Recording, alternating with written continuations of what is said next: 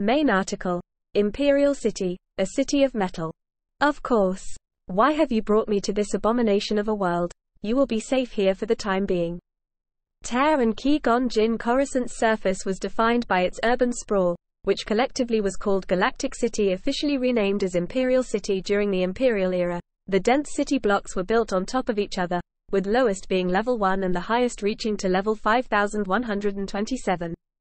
The lowest known habitable level was level 5. At its highest level, Galactic City's skyscrapers were built, with many reaching 6,000 meters into the atmosphere, with sleek, transparasteel edifices standing next to older Duracrete structures. As a bustling planet-wide city with an underworld full of dark alleys and an abundance of people, Coruscant provided the ideal conditions for a thief to prosper, especially targeting tourists from quieter planets. Galactic City was divided into sectors named by designated coordinates. Some sectors also had unofficial names. For example, Sarg Town was the nickname of Sector H-46. Sectors were further divided into zones, with zones determined by purpose, such as financial, senatorial, or industrial zones.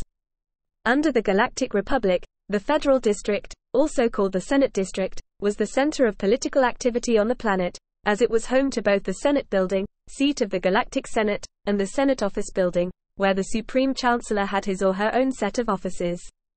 It served as the main district for government buildings and institutions, including the City Municipal Authorities Building and the Galactic Courts of Justice.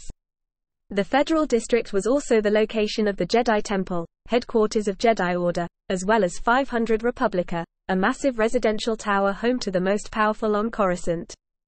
Under the rule of the Galactic Empire, the Federal District was transformed and heavily fortified, and the Jedi Temple was repurposed as the Imperial Palace.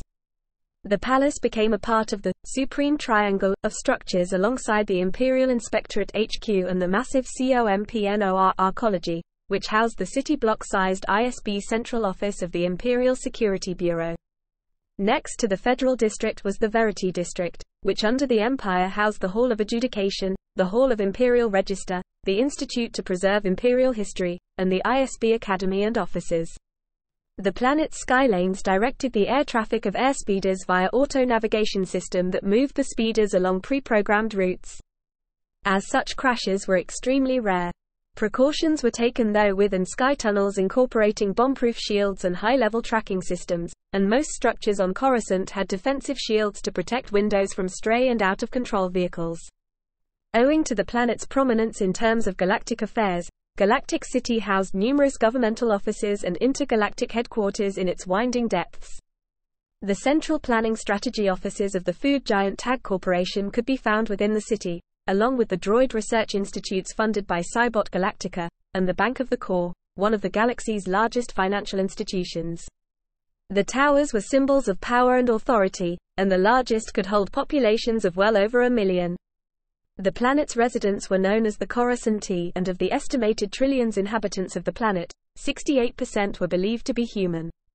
On Coruscant, wealth increased with altitude. The lowermost levels were devoid of light and abandoned, with level 1 deemed uninhabitable and roaming with strange creatures and monsters. Above them were lawless underlevels, countless blocks inhabited by billions of middle-class workers. The super towers on level 5217 remained home to the ultra-wealthy. Furthering this class divide, citizens who lived in the upper levels were able to breathe air that was filtered and clean, while lower-class inhabitants were forced to breathe the air of toxic fumes from factory and vehicular waste. As such, most visitors to Coruscant chose to bring their own air supply to last the length of their stay.